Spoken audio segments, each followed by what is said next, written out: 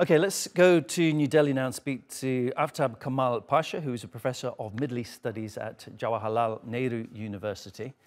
Welcome to you, Aftab.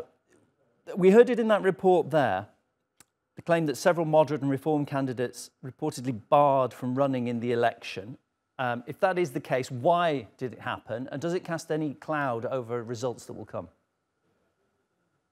The elections for the Assembly of Experts to choose the Supreme Leader, it's extremely important and significant for two reasons. One is the present Supreme Leader, Ali Khamenei, is reported to be not in very good shape. His health is a matter of concern. And, if anything happens, he would like to have a person in place who would succeed him and follow his policies which have guided the Islamic Republic and the mullahs and the ayatollahs who are in control, especially the very influential clergy's party, the Assembly of Combatant Clergy. So what Ali Khamenei has been pursuing, both in domestic and foreign policy, that is been subject for a lot of review and criticism, especially in the background of 2022 death of Mahisi Amini, which led to several deaths and over 20,000 people being arrested. This is significant because there's a lot of turmoil and protest and boycotts which followed this for the last 2 years, and the economic sanctions which are fighting the Iranian people. So their expectations on the economic and political and security fronts are quite high.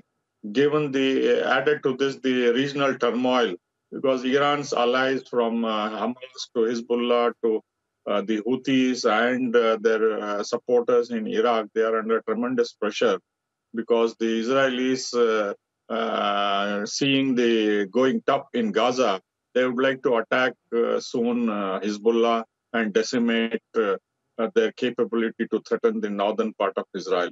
So given all of these domestic, regional, and global pressures from the United States also, this Assembly of Experts to elect the Supreme Leader becomes extremely important, even though the enthusiasm among the people, among the 61 million eligible voters is less because compared to last time in 2019 where the voter turnout was 42%, it is not expected to cross that because of the waning enthusiasm of the Iranian people. The other main feature of this election is there are over 15,200 candidates, and for the first time, 1,713 women candidates are contesting, which is the highest, which goes to show the increasing assertiveness and interest of the women members to contest the 290 members of the Iranian Majlis. So both the economic and political, domestic, regional, and global factors are focusing the attention on Iranian election, and they are very significant, and the voting is underway, and final results will not come at least for 3 days, but earlier results may come as early as tonight or tomorrow morning. So it is interesting that... Aftab, I apologise for interrupting you, just because I want to go back to something you mentioned. You talked about the death of Mahsa Amini. It was September of 2022. It created nationwide protests. People are out on the streets. She was accused of violating Iran's Islamic dress code. And amongst the people protesting, there were lots of women cutting their hair. As much as anything else, the protests were about the way that women are treated. And you said that there is like record numbers of women standing for positions in these elections. Do you think the anger that we saw a year and a half ago could manifest itself in the voting at the ballot box? You see, the Iranian nation is polarized. Half of the women folk are dissatisfied with the strict hijab code enforced by the moral policing. But the other half are solidly behind the ulama, the clergy. So this polarized nation is voting and the women who have been protesting, liberal women who have been protesting, they have not been able to sway and convince the conservative women. That is how the conservative women have filed in large numbers to contest the election.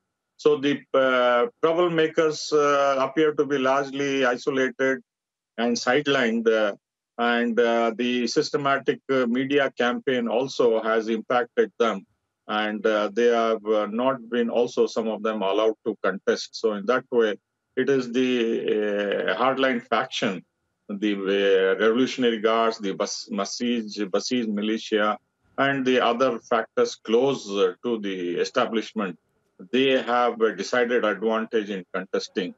So the protests and boycotts over the Mahisi Amini have faded from people's memory, and it is the regional situation, the economic sanctions, and the struggle for survival, which is uppermost in the minds, and also the security factor, which is impacting the elections. It's usually you have to have money in the pocket that decides where people vote, ultimately.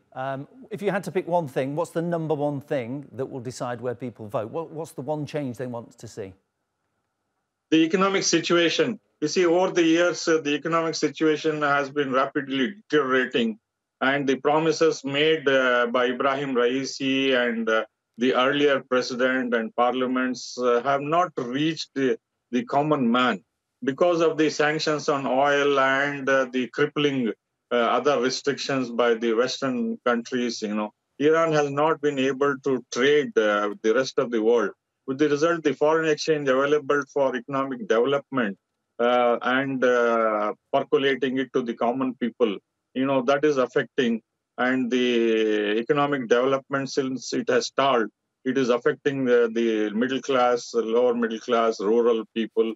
The economic pinch is really, really hard. People don't find enough medicine for cancer or basic drugs. And the survival is a daily struggle for people. So the economic issues are paramount as far as their interests are concerned, and they are going to vote in a decisive way, hoping for a change in their economic fortune. Aftab, appreciate you coming on. Good to speak to you. Aftab Kamal Pasha is my guest, Professor of Middle East Studies at Jawaharlal Nehru University.